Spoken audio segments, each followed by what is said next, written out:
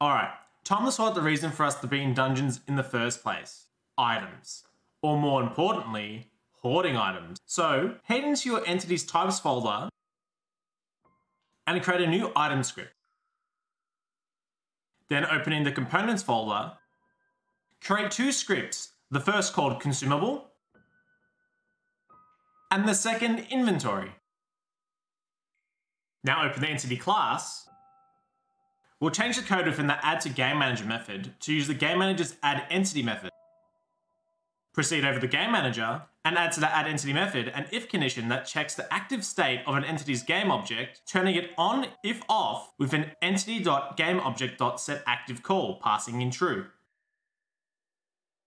Finally, add another entity.gameObject.setActive call, passing in false, to turn off the entity's game object within our remove entity method. With our quick changes out of the way, open the actor class, add a new inventory variable along with its getter, then add an if condition to the onValidate method, checking if there's an inventory attached to the actor class's game object, setting the inventory variable to it if true. Once done, open the fighter class, and we're going to add a heal method that takes in an int amount and returns an int value.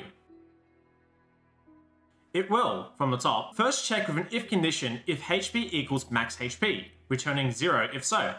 Else, it will create a new local variable called new HP value, which is the sum of HP and amount. It then uses another if condition to check if new HP value is more than max HP, setting new HP value to max HP if true, before finally creating a new amount recovered variable by subtracting HP from new HP value using the HP setter equals new HP value and returning the amount recovered. Open the new item class, changing its inheritance to entity. We're going to add a private consumable variable alongside a getter.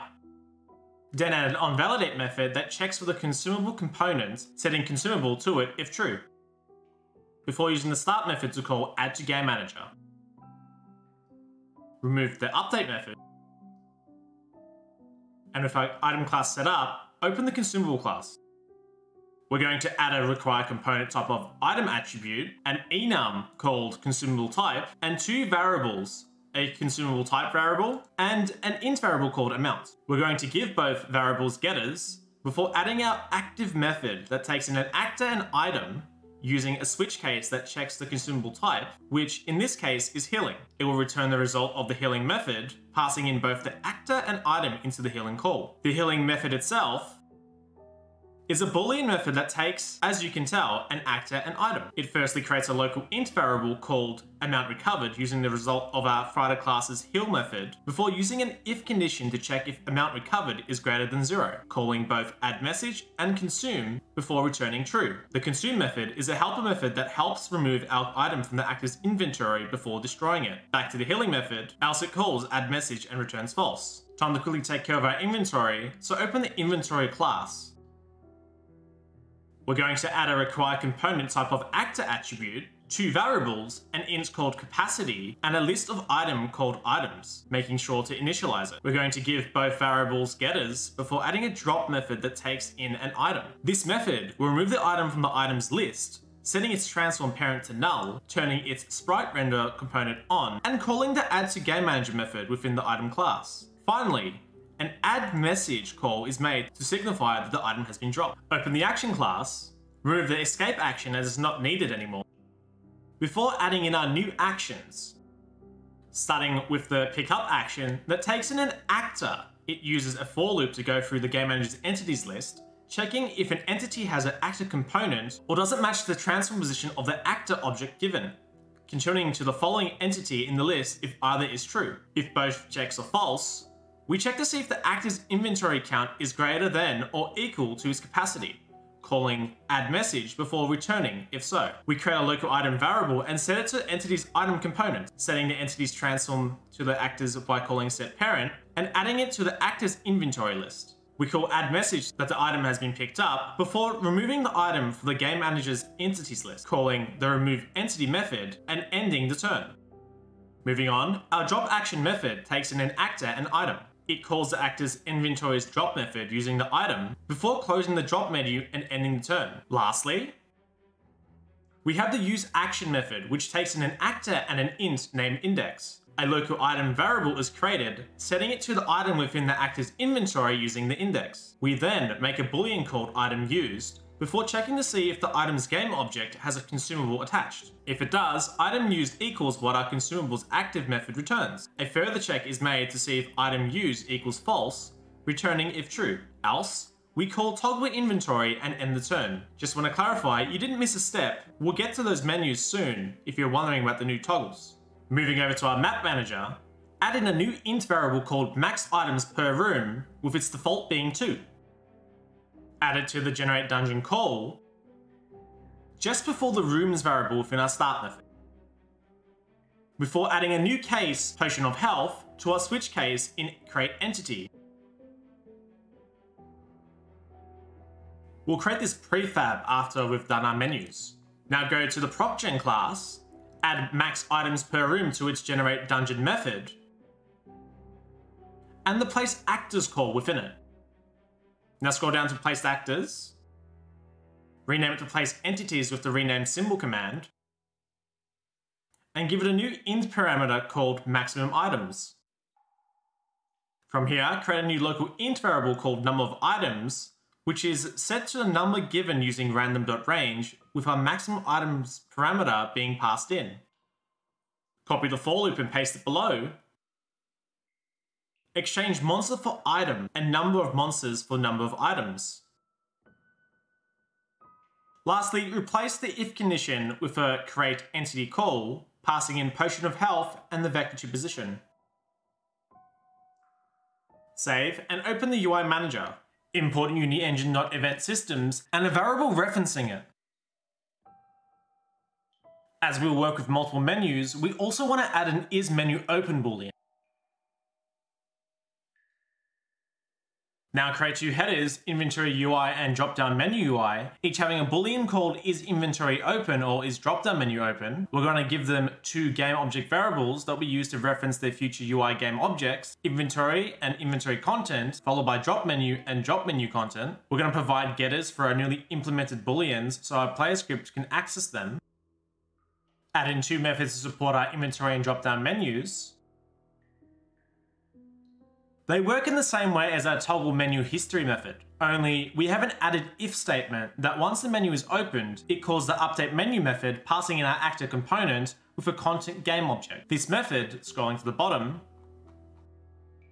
first uses a for loop to clear all UI game objects of their text, listeners as we're using buttons, and turning them off within the provided content game object. Second, it creates a local char variable of A, then uses another for loop to increment over the items in the actor's inventory component. We're using I to get the child within the content game object, which we use to set the text of that child's child text game object, incrementing the char variable each loop, adding in two listeners, the first based on if menu content equals a specific menu, providing either the use action or drop action methods. The second is a call to UI menu itself. The child game object is then turned on. Once the for loop is done, it uses our event system variable to set the selected game object as the content game object's first child. This is important as it lets us use our arrow keys to move up and down on the menu. Finally, before moving on, we'll add a method called toggle menu to provide a little quality of life by deactivating our menus with a single key. Open the Unity editor back up, and then proceed to open our controls. We're going to add three new input actions called inventory, which uses the I key, pickup, which uses the G key, and drop, which uses the D key. Click Save Asset if autosave isn't turned on, and open the player class. Change our isMessageHistoryOpen for isMenuOpen in fixed updates first if condition, and add it as an OR condition in the onView method. Along with UIManager .instance .isMessageHistoryOpen. We also want to change the onExit method to call our UIManager's toggle menu method. Then add in three new methods. They function relatively the same as the onView method, calling specific menu toggles after meeting certain conditions, plus the added if statement's condition of inventory's items count is greater than 0, except for the onPickup method, which calls actions pickup action once performed. Go back to the editor, open resources, double-clicking the canvas prefab. We're going to duplicate the message history object, rename the duplicate to inventory, set our anchor to top center, make it smaller, and position it to the left. Deactivate the vertical boolean and set the movement type to clamped. Now, rename the message history content game object within to the inventory content, set its anchor to top stretch, padding to all 0, cell size to 415 by 30, its spacing Y to 1. Before giving it a new child button game object, naming it item placeholder, set its highlighted color and selected color to a light green, its press color to a dark green, and set the disabled color to red. Select its TextMesh Pro child game object, make its font asset Roboto, auto size to true, and character spacing to 30. Now drag the item placeholder into the resources folder before duplicating it 25 times within the content game object. Next, we're going to add a new TextMesh Pro Gamer object, setting it as a child to the inventory game object. We're going to change the text to select an item to use. Set its font asset to Roboto, auto size to true, and its character spacing to 10. And also its alignment to center. Just before we move on, we're going to go back to inventory and deactivate the image component. Now, selecting our item placeholder prefab, we're going to set the color to black and its text color to white. I forgot to set the target graphic, so we're just going to change it to the text graphic instead. Now opening the canvas prefab again, we're going to duplicate our inventory. We're going to move our text mesh object just to the top.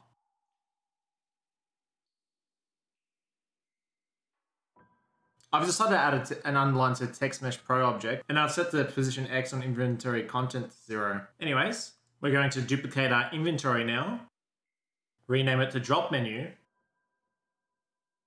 rename the inventory content to drop menu content, and change the text within drop menu's child TextMesh Pro game object to select item to drop. Just going to leave them deactivated for when we use them. And we're going to add our new objects to the UIManager script. Of course, in the hierarchy, we're going to add in our event system. It's time to handle our entity prefabs, and let's start up by creating a potion of health. So, first, in the hierarchy, we're going to create a 2D object square. We're going to name it Potion of Health, adding to it the consumable script. We're going to give it a new sorting layer of entity. The order layer, of course, will be 1. And for the sprite, we're going to change it to an exclamation mark, changing its color to purple. The transform quickly, and we can drag it into our resources folder, so it's a prefab. With our Potion of Health prefab created, we're going to select all entities, minus the Potion of Health, of course. We're going to make sure that their sprite render is turned on, and set their sorting layer to entity, and ordering layer to 2. Next, just selecting player, we're going to add to it an inventory component. Set the capacity to 26. And let's actually set the amount on our Potion of Health. give it a 4. Now pressing play.